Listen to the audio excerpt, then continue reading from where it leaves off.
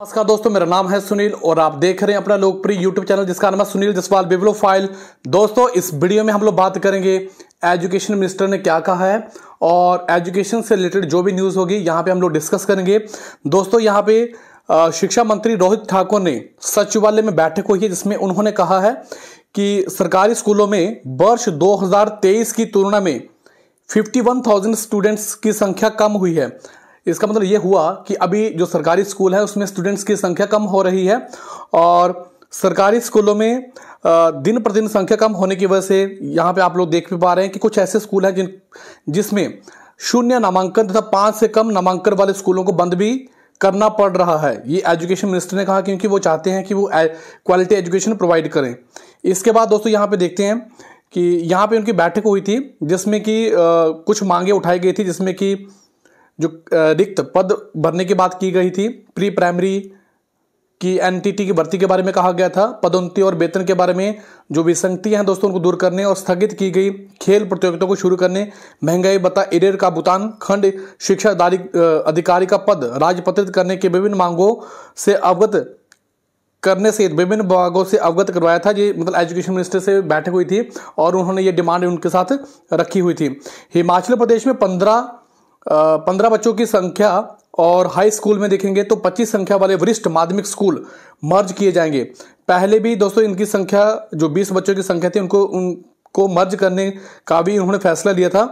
अब यहाँ पे आप लोग ये भी देख पा रहे हैं कि बहुत सारे ऐसे फैसले लिए जा रहे हैं जिसमें कि स्कूलों को मर्ज किया जा रहा है और 5 विद्यार्थियों की संख्या वाले 419 प्राइमरी और मिडिल स्कूल मर्ज करने के बाद अब हाई स्कूल और वरिष्ठ माध्यमिक स्कूलों को भी मर्ज किए जाने की बात कही जा रही है।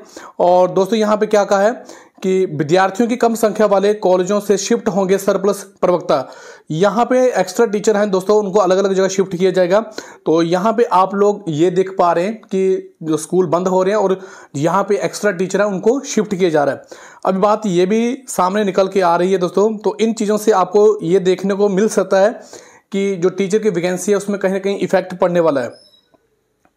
और दोस्तों यहाँ पे क्या हुआ है कि विद्यालयों में वार्षिक समारोह जो होता है वो 30 नवंबर से पहले स्कूलों में, और दोस्तों कॉलेज में समारोह 20 फरवरी तक आयोजित किए जाने की बात भी कही जा रही है।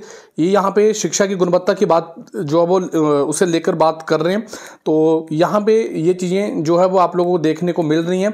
और इसमें सबसे इम्पॉर्टेंट चीज़ दोस्तों, जो टीचर डेपुटेशंस पे गए हैं दूसरे स्टेट्स में तो उनको भी बुलाने की बात कही जा रही है, उनके रिकॉर्ड्स वगैरह देखने की बात कही जा रही है। यहाँ पर शिक्षा मंत्री ने कई वर्षों से बाहरी राज्यों में डेपुटेशंस पर गए टीचरों अधिकारियों का रिकॉर्ड भी तलब किया है और ऐसे टीचरों और अधिकारियों को प्रदेश के स्कूलों में तैनाती दी जाएगी। तो आप लोगों को यहाँ पे देखने को ये मिल रहा है स्कूल बंद हो रहे हैं और स्कूल बंद इसलिए हो रहे हैं क्योंकि संख्या कम हो रही है और जो दूसरे राज्यों में डेपुटेशंस पे गए हैं टीचर उनको अपने स्टेट में बुला के उनकी नियुक्ति की बात कही जा रही है। उनको अलग अलग स्कूलों में जहाँ पे एक्स्ट्रा टीचर हैं उनको अलग अलग जहाँ पे टीचरों की कमी है वहाँ पे भेजने की बात कही जा रही है। तो इस तरह से दोस्तों एजुकेशन की जो भी न्यूज़ होती है वो हम लोग आपको प्रोवाइड करवाने की कोशिश करते हैं।